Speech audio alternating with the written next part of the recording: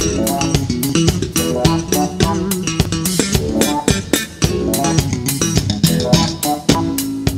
YouTubers, it's Brian Harkins again with the iMovie Part 1 tutorial all about, well, iMovie. We're going to look at just making a simple movie, just how to get your pictures and your video that you've already taken into iMovie and what you can do with it. So please subscribe if you like these tutorials, like me to do some more. If you've got any requests, please ask. Please tweet me on @BrianEHarkins if you get a chance. So anyway, let's move on. This app, iMovie, isn't really an essential for any school using iPads in classrooms. It's really versatile, easy to use, and great for literacy and topic work, but not limited to those. I'm sure you've got loads of ideas that you could do with them. So I've worked with children from year 1 to year 6 all the time on these sort of things, particularly in topic, but also in reading. We did some reading videos promoting reading in school. We did some film trailer competitions a while back using literacy topics. So let's get cracking. So this is iMovie. I'm going to click the add in the corner just to get adding a new project. We've got two choices here. We've got movie or we've got trailer. I'm going to go for movie for this tutorial. The next one will be about the film trailers. So at the bottom there you've got a list of all the different genre that you can choose. Different themes. We've got bright, playful. You can hit play on any of these and you can see the kind of things that are in that theme. So it depends what kind of work the children are doing to see if it fits in with what they're doing. But it doesn't matter if you choose the wrong one. You can change it, choose another one during the iMovie. The last two are really news report themes. So when you're happy with your theme, click create in the top right corner. Okay, so we've got the three sections of iMovie. We've got the preview pane at the top left. At the top right, we've got all the media, the videos, the photos, and the audio that are on the device. And at the bottom, we've got the timeline. So we can see how the movie all fits together. So let's pop some pictures in there. So I'll click photos at the top. Recently added. Choose a picture, and it automatically just puts it onto the timeline. So I'll just scroll backwards and forwards with my finger, just move that along, and you can see how it's going to look in the preview pane. Let's get another picture. Just tap it and it just puts it beautifully in place. There's another one. And another one. And let's choose a video as well, recently added. Here's a little animation that my little girl made using iMotion HD. Now you can reorder these photographs and video just by holding onto it, dragging it and moving it in place.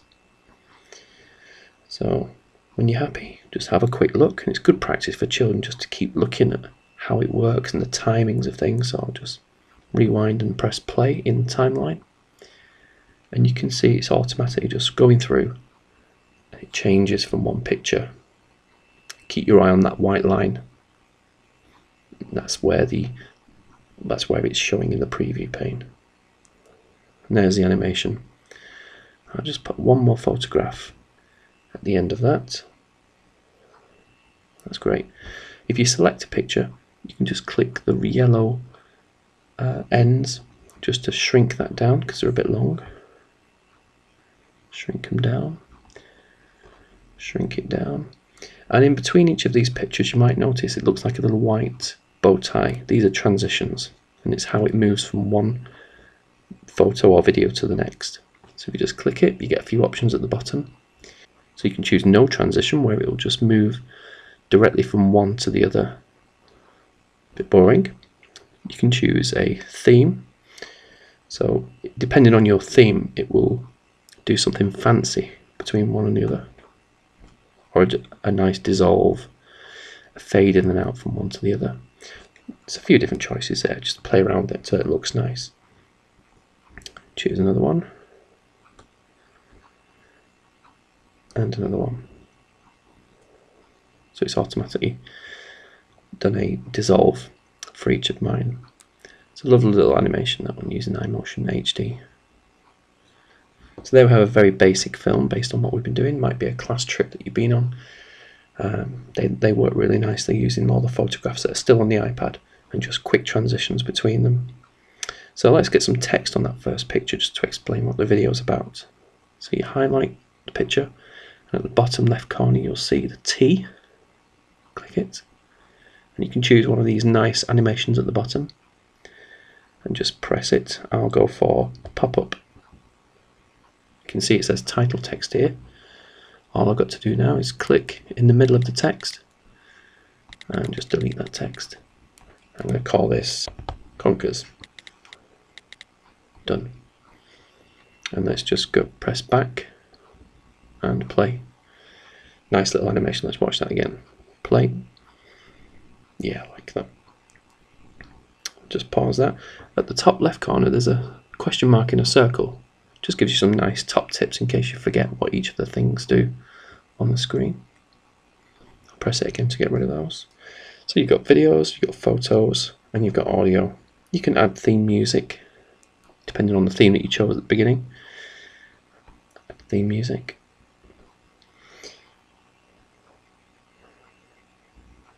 And if you click the cog at the bottom right corner, that brings up the different options, so you can change the theme again if you want to. If you didn't like that particular theme, try a different one.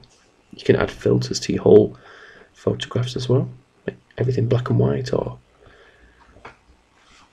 really vivid colours there. You can fade in from black and add some theme music. You can see it's put the audio on a separate timeline. So let's just have a look at that. I'll press rewind and play. It's coming on nicely. So it's really quick for the children to do.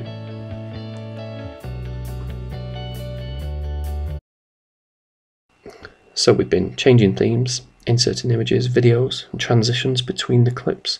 We've been swapping clips about, and we've been inserting text. So that was a quick tutorial on iMovies. In the next tutorial it'll be about the film trailer section. Okay, so bye for now.